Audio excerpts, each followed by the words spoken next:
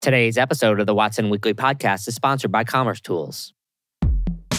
Make sure your brand and your business is ready for the trillion-dollar e-commerce market.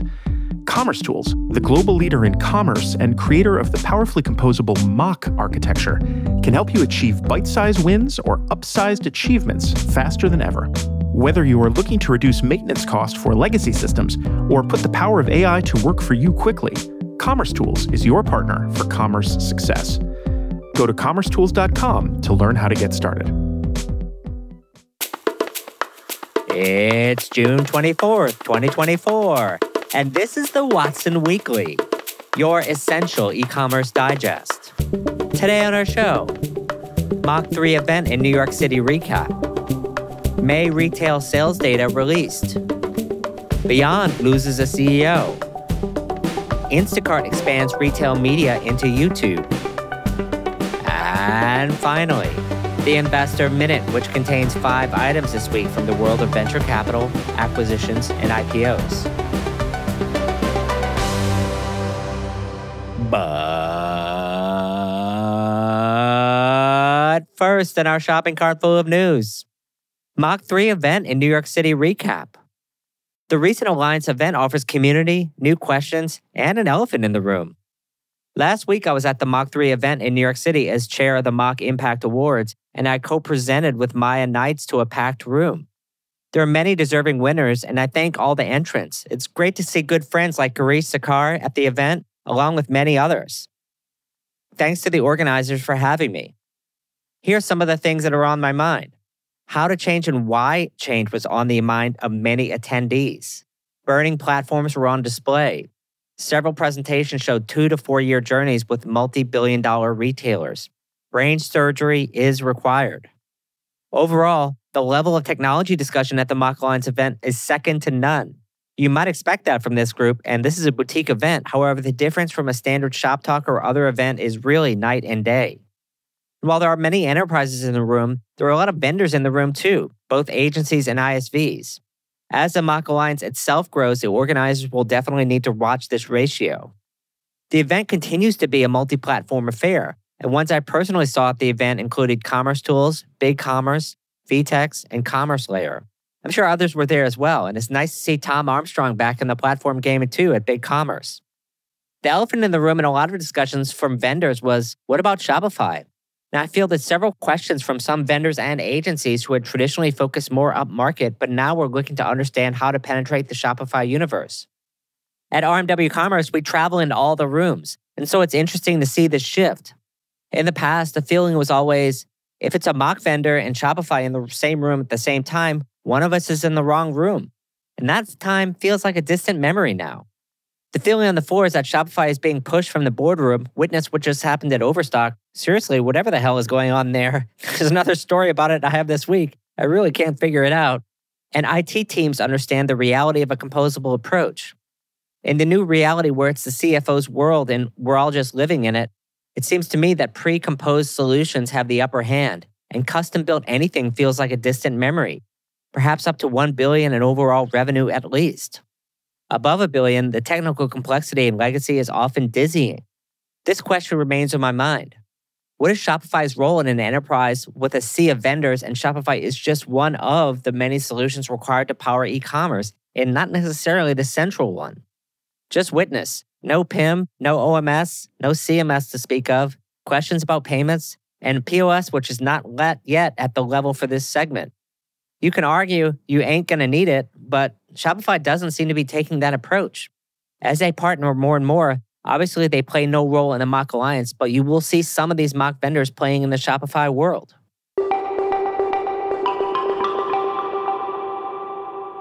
Our second story, May retail sales data released. Every month, the U.S. Department of Commerce Census Bureau releases its first calculation of the previous month's retail sales. In Retail Dive reports this figure by grouping some of the segments in retail. Here are a few of the stats they report. Retail sales in May rose 4.5% year over year, with commerce growing over 6%. However, if you remove autos, retail sales were essentially flat and expected to be slightly higher by analysts. Core retail sales, which excludes restaurants, automobiles, and gasoline, increased 2.88%.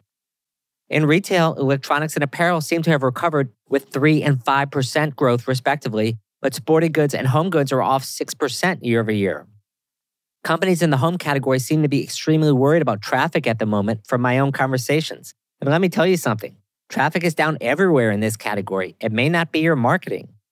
Meanwhile, the NRF continues to put on a happy face, saying April was down as an anomaly and May was slightly up. If that's the case, don't you have what's called a good comp? It's interesting that these numbers are softer than analysts expected because if there are revisions, I tend to find they're revised down later and not up.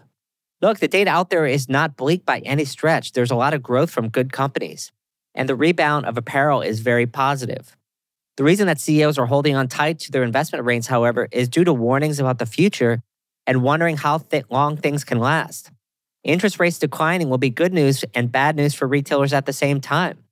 Great if you're in the home sector, but perhaps bad for other reasons. After all, the Fed doesn't raise rates until it feels the economy needs a boost for some reason to begin with.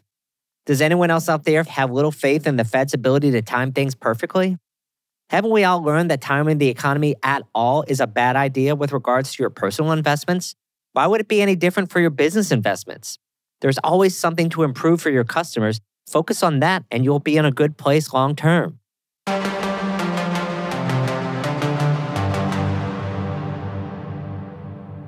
Our third story.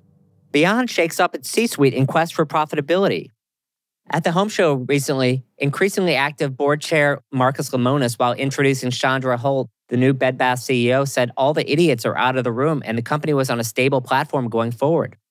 Apparently, all the idiots, but maybe not all the costs. CEO Chandra Holt has been ejected from this mess after only 5 months on the job. It increasingly looks like to me the strategy for Beyond has just become the old Overstock since Dave Nielsen, the longtime veteran of the company, is now taking over Overstock, Bed Bath & Beyond, and Zulily. Chandra Holt joined just in February and is already out.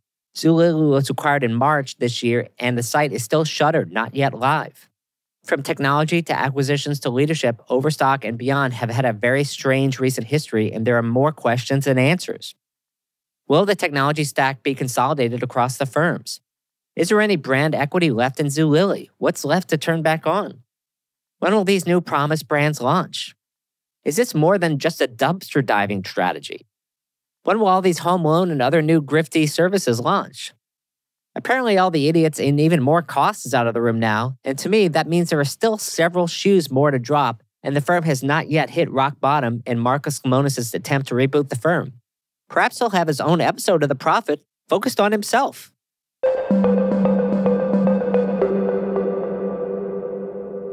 And our last story. Instacart extends retail media data to YouTube. A new article from Payments talks about how a new partnership between Instacart and YouTube for shoppable ads.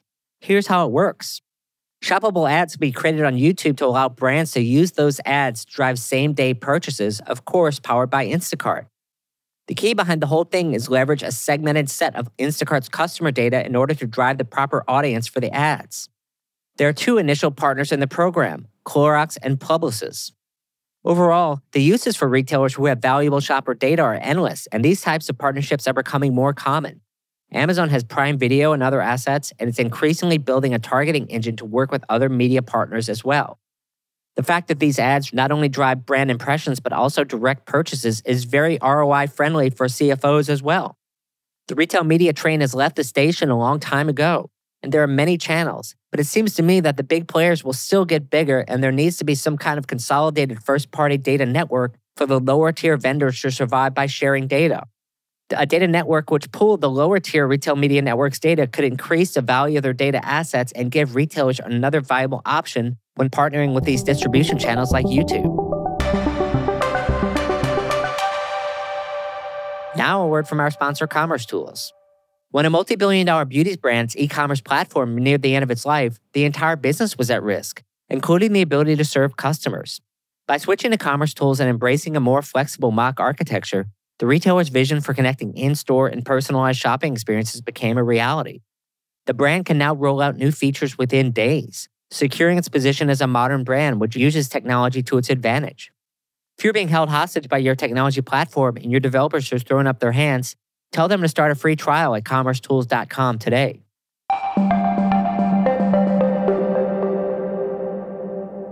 It's that time, friends, for our Investor Minute. We have 5 items on the menu today. First, retailer accounting platform Final Loop raises $35 million Series A. Final Loop, a real-time accounting software platform for retailers, has raised $35 million in Series A funding. The money will be invested in software platform and its partnership network. Second, Express Bonobos are brought out of bankruptcy. Phoenix Retail, a joint venture between WHP Global and mall owners Simon, Brookfield, and Centennial, have acquired Express for $174 million and Bonobos for $75 million. Will 2024 be the year we see more brand acquisitions after bankruptcy? This venture seems focused on spreading the risk between the parties involved. Third, Descartes acquires Box Top Technologies for $13 million. Descartes, a global supply chain SaaS platform, has acquired Box Top, a shipment management solution for small to medium-sized logistics service providers, for $13 million in cash. Descartes loves making these small tuck-in acquisitions which fits certain capability needs on their platform. Fourth, international shipping platform ShipAngel raises $5 million. ShipAngel, a rate management platform for beneficial cargo owners, has raised $5 million to optimize supply chain performance, save time and costs, and improve data accuracy. It sure does feel like there are a lot of rate management platforms out there, and I expect consolidation as the industry matures. And finally, B2B inventory optimization platform Revive raises $3.5 million seed round. B2B inventory optimization platform Revive has raised $3.5 million in seed funding to help turn dead stock into revenue.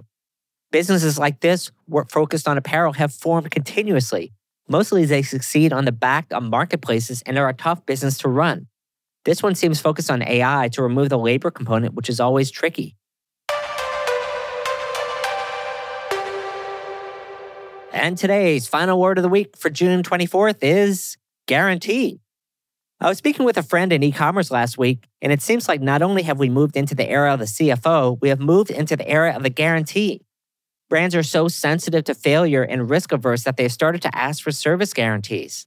If you're a service provider in this kind of environment, I feel for you.